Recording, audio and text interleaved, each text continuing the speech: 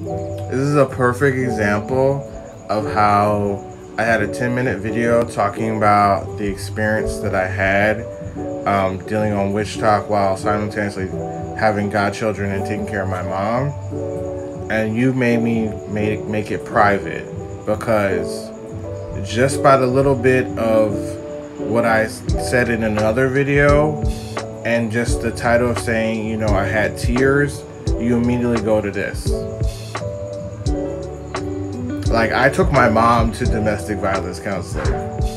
I had to go through counseling and therapy myself for 2 years.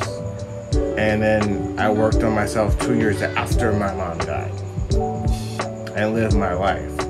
But just because I show any bit of emotion that is not happy or angry, then I have processed trauma. Do you know how many people on this app are on medication for everything from anxiety to just general functioning? And I'm not. Do you know how many people on this app have an addiction problem?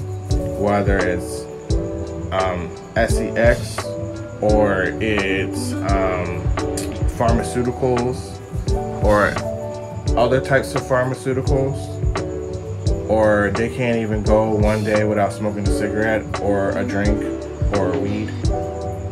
So please don't come to my platform and try to diagnose me just because I went through shit in my life and I actually had to go deal with it and continue going on with it and actually have the bravery to talk about it and be a man.